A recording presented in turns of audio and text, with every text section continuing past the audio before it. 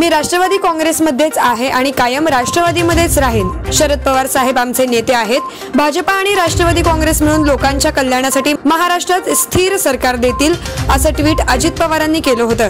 अजित पवारांच्या ट्विटला शरद पवारांनी उत्तर दिलं आहे, भाजपासोबत सरकार स्थापन करण्याचा प्रश्नच नाही।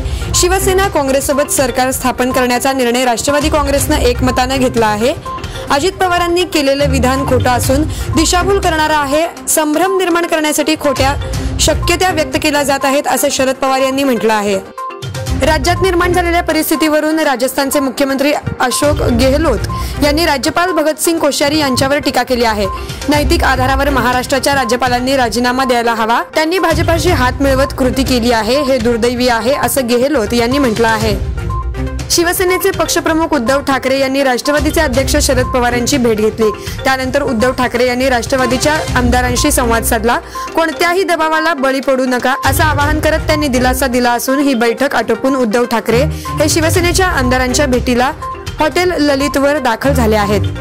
राज्यातील सरकार स्थापनेचा पेच उद्यावर गेला आहे। सत्ता स्थापन करण्यासाठी भाजपला निमंत्रण देण्याचा निर्णय कोणत्या कागदपत्रांच्या आधारे घेतला, या संदर्भातील सर्व कागदपत्रे उद्या 25 नोव्हेंबर रोजी सकाळी 10:30 वाजेपर्यंत सादर करावी असे आदेश सर्वोच्च न्यायालयानं सॉलिसिटर जनरल तुषार मेहता यांना दिला आहे। सरकारच्या वतीनं बाजू मांडताना तुषार मेहता यांनी न्यायालयानं आदेश दिल्यास राज्यपालांनी जो निर्णय घेतला त्या संदर्भातील कागदपत्रे सादर करू असं सांगितलं होतं।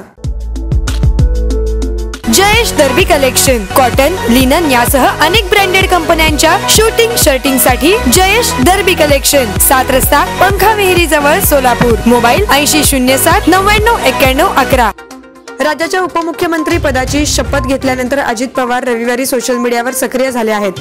शपथ घेतल्यानंतर अभिनंदन केलेल्या सर्व भाजपा नेत्यांचे अजित पवार यांनी आभार मानले आहेत। अजित पवारांनी स्वगृही परतावं यासाठी राष्ट्रवादी काँग्रेसचे नेते एका बाजूला प्रयत्न करत असताना अजित पवारांनी एक सूचक ट्विट करत महाराष्ट्राच्या राजकारणात एक नवा ट्विस्ट आणला आहे।